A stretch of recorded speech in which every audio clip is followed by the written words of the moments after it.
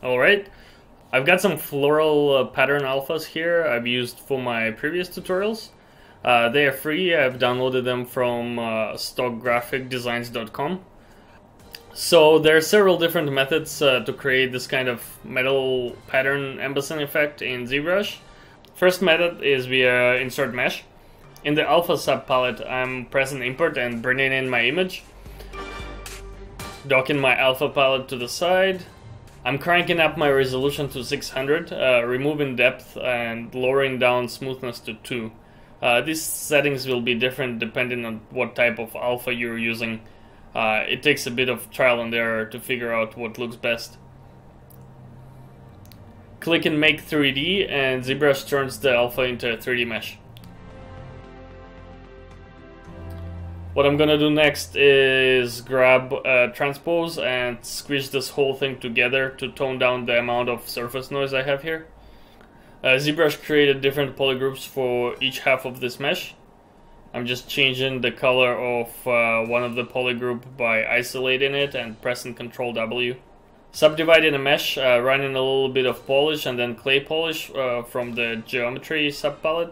I will quickly create my low poly geometry, duplicating a copy of my goblet mesh and disabling dynamic subdivision, enabling X symmetry and pressing mirror in the weld. You can see I have an issue here where my symmetry plane verts were a bit off, so I'm masking all these verts from the top-down view and moving them slightly over. Now when I press mirror and weld, the issue is gone. Activating dynamic subdivision to double check. There's still a bit of an issue there. I'm gonna run weld points on the geometry subpalette. This is good, but I don't need the other half at this point, so I'll delete it for now. I want my goblet to have overlapping symmetrical EVs, so I'll use the half of the mesh as a placement guide for where I want my details to go.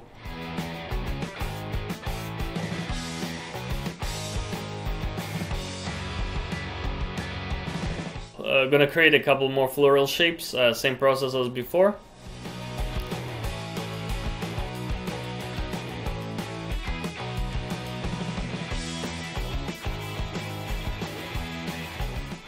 Appending the second objects to the first one, creating another pattern, and appending all of them together.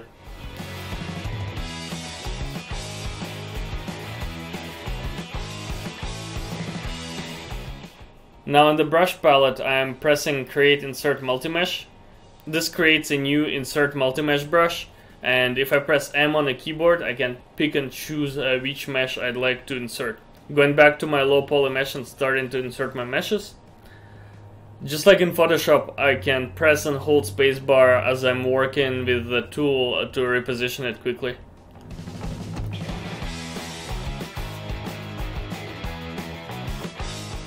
Masking and rotating my object to get a better feel for the placement.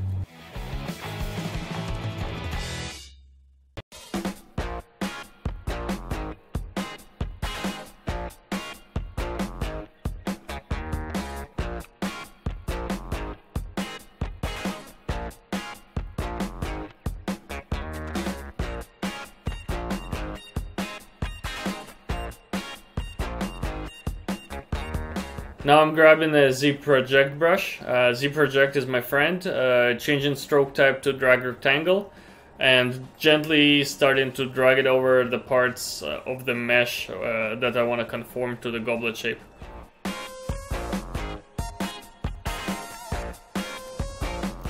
Once I have all my patterns flat on the surface, I'm control clicking the outer polygroup and masking the opposite side. Running inflate command, which is available in your deformation subpalette, and a little bit of polish, and you can see we have a basic complex looking pattern thingy. Next step is to mirror it over, but I'm getting an error saying that I don't have any polygons. Reason being is when mirroring, ZBrush works from left to right, from negative to positive, and all my geometry is currently on the wrong side of my x-axis. So I'm just gonna rotate it 180 degrees and mirror it over. We have some extra bits sticking out, gonna use trim curve to cut them off. There are a couple gaps in my pattern along the symmetry line, gonna fill them in with my insert brush. It looks stupid in the center, so I'm pressing undo and placing it onto one side of the mesh, and then mirroring it over with mirror and weld. Same inflate and polish process for the rest of it.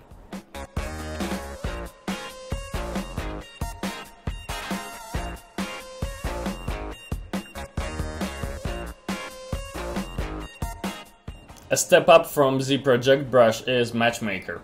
Same principle as Z-Project, but it maintains the thickness of your projected object. I'm going into my brushes and picking Matchmaker, stroking it over the surface of my pattern and moving it. One thing to keep in mind is that Matchmaker is matching the form of a surface underneath your object, but it won't move your projected shape in place. Z-Project, on the other hand, simply sticks points of an object A onto an object B.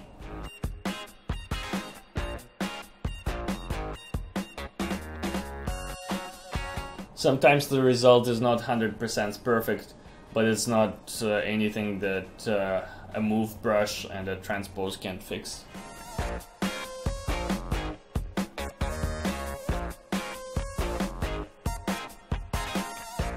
Another method to generate a 3D mesh from alpha is by applying the alpha to a highly subdivided mesh. In here I have a plane I've subdivided several times.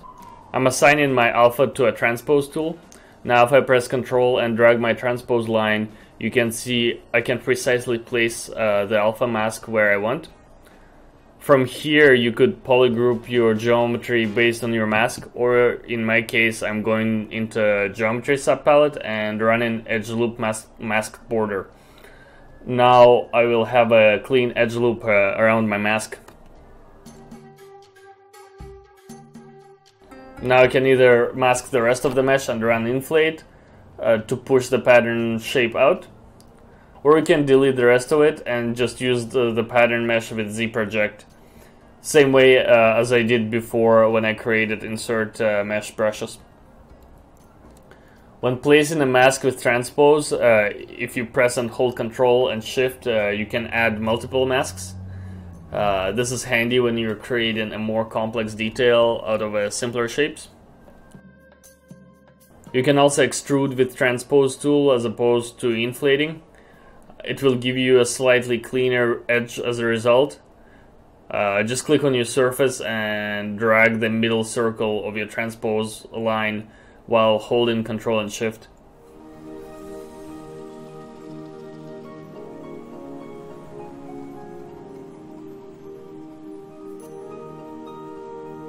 You have to make sure that you have parts of your mesh masked though.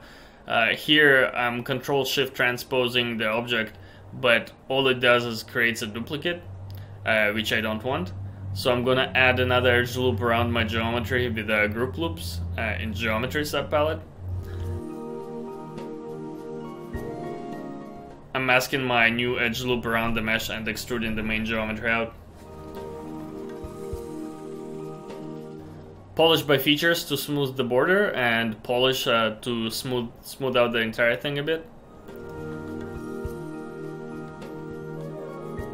Now I've created a duplicate of my goblet mesh and I'm applying those techniques I just showed you to mask out the pattern. Now here's the funny part. The only reason I'm showing you this 3D mesh from alpha techniques is just to show you the technique. So you know that these tools are available to you if you need them. If I wasn't recording this tutorial and just had to make a game asset with all these details, I would not waste my time doing it in ZBrush.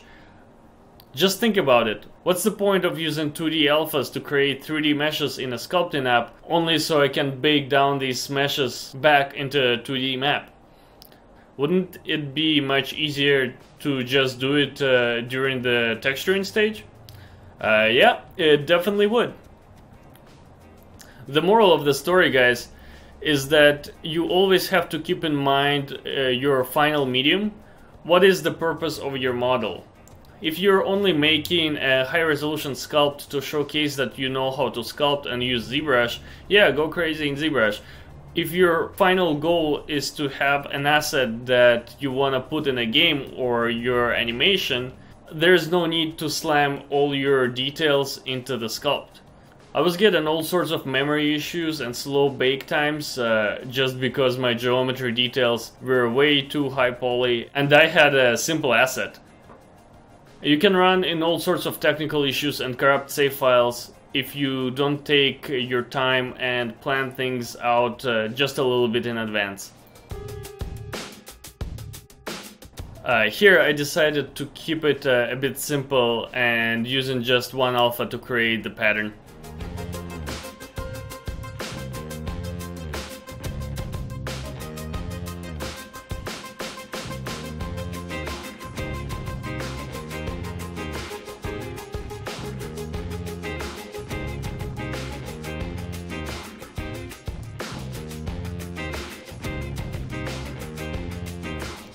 I'm cutting off those parts of a goblet that I don't need to save the poly count.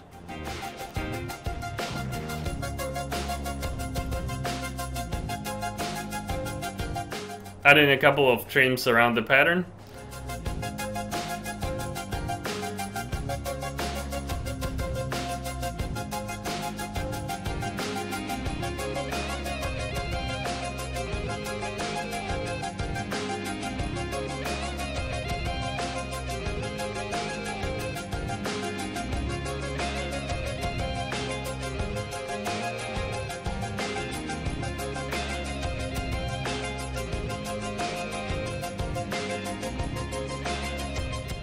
I decided to add some gems to the top part, inserting some cylinders with the radial symmetry on.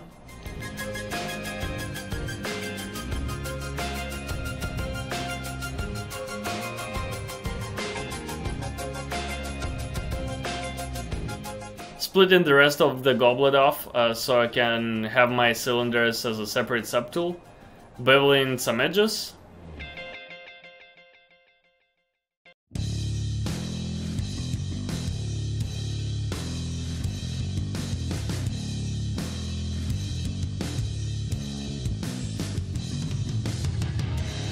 Using clip curve with polygroups modifier on to enable it, press and hold the space and control while clip curve brush is selected.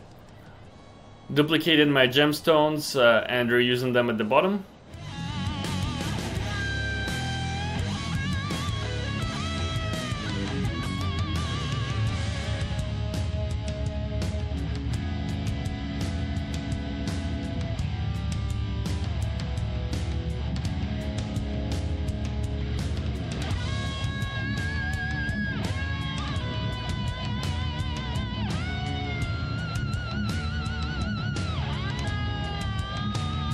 And this concludes this part of the tutorial.